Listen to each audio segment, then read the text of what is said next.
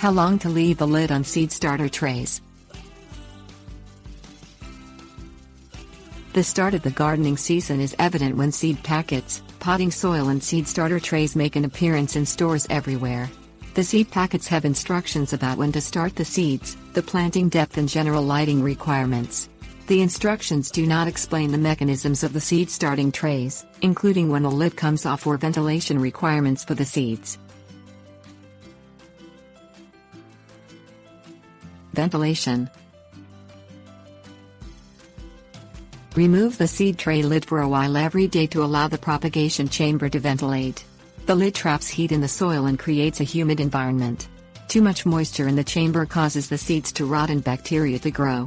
Air circulation for about an hour each day helps keep the humidity level low enough that the bacteria does not breed in the environment. The air circulation also keeps the air temperature in the chamber low enough that the seeds do not cook before they germinate. Germination. When the seeds germinate and start poking through the soil, remove the lid on the seed tray. The clear lid intensifies the light, causing stress to the seedlings due to the increase in temperature. Often, a seed tray is overplanted and the seedlings are in constant contact with each other when they start growing. Removing the lid allows the air to circulate through the newly formed stems and leaves, which keeps mold or fungus from growing where the seedlings are in contact. Damping off disease. A planting tray that is too moist while the seedlings grow can develop a fungus referred to as damping off disease. The fungus attacks the stems of the seedlings, causing them to fall over and die.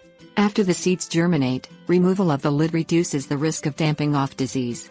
If you do not use a heat mat for seed germination, there may be times when the air temperature is too cold for the new plants.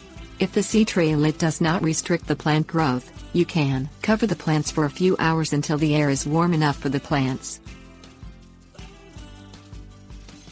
Cleaning trays.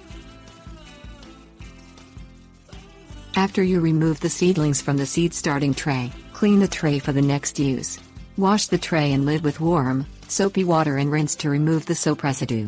Dip the tray and lid in a solution of 1 part bleach to 9 parts water to sterilize each piece. This removes any bacteria that may have started to grow during the germination process. Allow the seed tray and lid to dry before storing them.